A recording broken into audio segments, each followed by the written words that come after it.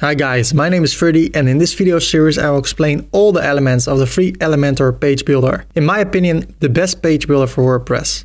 You can get it through ferdycorp.com/Elementor. You can download it, upload it to your website and learn a ton of stuff about Elementor on this YouTube channel. If you like this video, please like it, and if you're new here, please consider to subscribe for more upcoming WordPress tutorials. Now let's get started. In this video we will take a look at the sidebar element. If I go to the blog page and I go to a blog post, I see a sidebar over here with recent posts, and with this area over here, if I want to change that, I go over here to widgets, and here I see the global primary widget area. I can add something else, for instance the search widget. So let me see. You see there are a lot of widgets. I click on it and I say global primary widget area. I add the widget and there it is. I can make a title, say search, and that's it. I like it. Save it.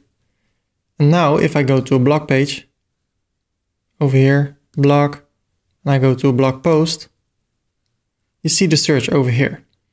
Recent post and this area.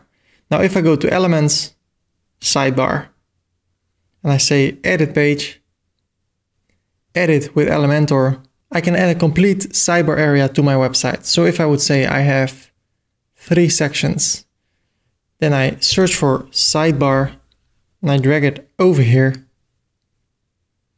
And I choose a sidebar, which is the global primary widget area. I update it and I take a look. And now I have this area over here. But I also can say I want it to be over here. Update. Now it's here at the left.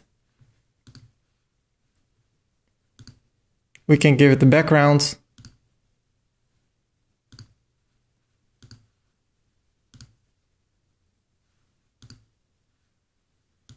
Update.